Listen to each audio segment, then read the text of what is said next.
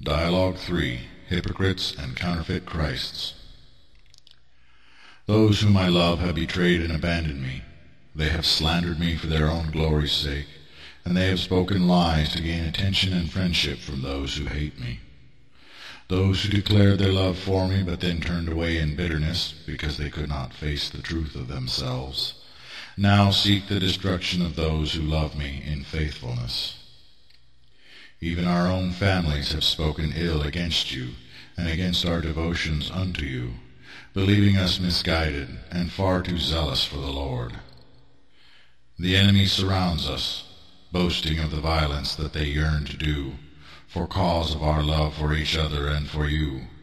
They go forth in wrath to bring about our downfall, working to take away our jobs and our dwelling, because of seeking you too passionately and speaking of you too freely.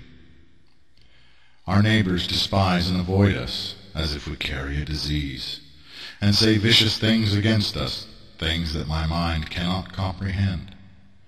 They bring charges against us that cause agony to my very spirit.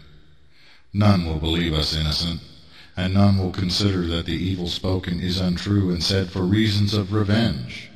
For we are strange and frightening to them, because we despise what they worship, and seek what they only give lip service to.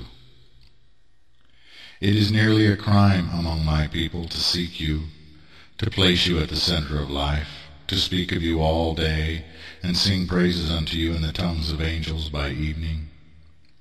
I am treated as if I am evil, for embracing your holy love and your righteous rage, and for admiring your deeds and names of an ancient age. I am thought of as contrary for wanting to walk in the footsteps of your true prophets, and those who gave to men the very religions that humans claim to believe in.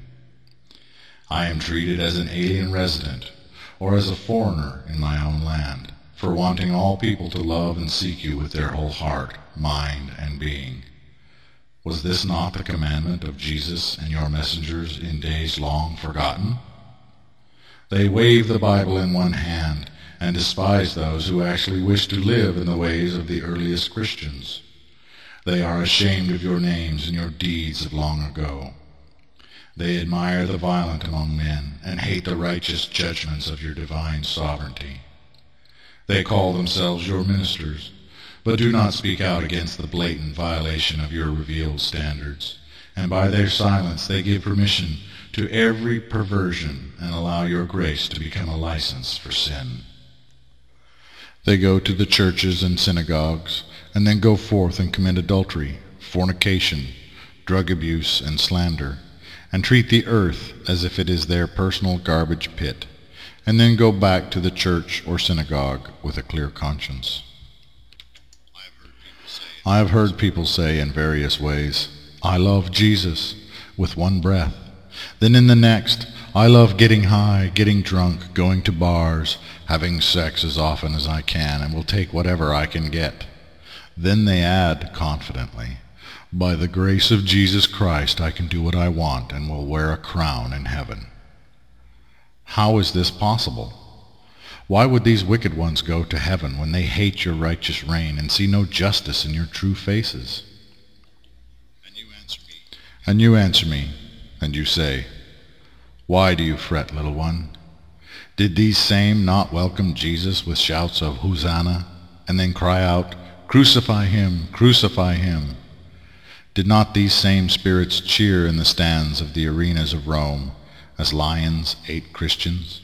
And did they not drink a toast to Nero in his gardens, lit by the faithful who were being used as human torches? Did these same souls not scream for the blood of the apostles and the butchery of the prophets? Did they not fill the ranks of the armies that marched against Mohammed?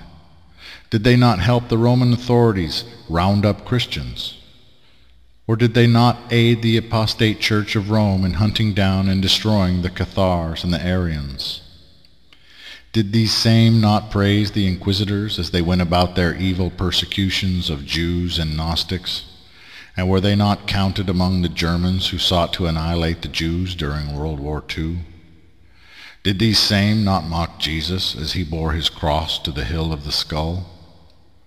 And have you not been told of the counterfeit Christ, who tells people what they want to hear and gives to mankind countless counterfeit gospels? Do you not understand, my little calf of heaven, that the Antichrist spirits have always been among men, and that the power of the apostate and the Jezebel have perverted the messages of the Spirit of God again and again? Do you not grasp that this is the very reason for the trial, the judgment, and now the sentencing of the human species, their case argued in the courts of aerial places since the time of Akhenaten? The prosecutor is winning, and the defense has less and less support to stand against the call for mankind's end. Is this not the very reason why you are sent to teach them and present unto them the verdict? Those who accept it, throw themselves upon the mercy of the court, and seek reformation, will be spared the worst of it.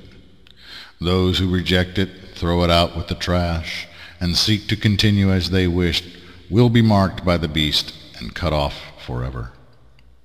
Endure patiently, O spotted lamb, for the time is but a little longer, and soon you shall be lifted up on the wings of your angel and carried to a distant aeon. Blessed are your names of old and new, and glory be unto your just and true decisions, O God, my refuge and my strength. Amen and amen.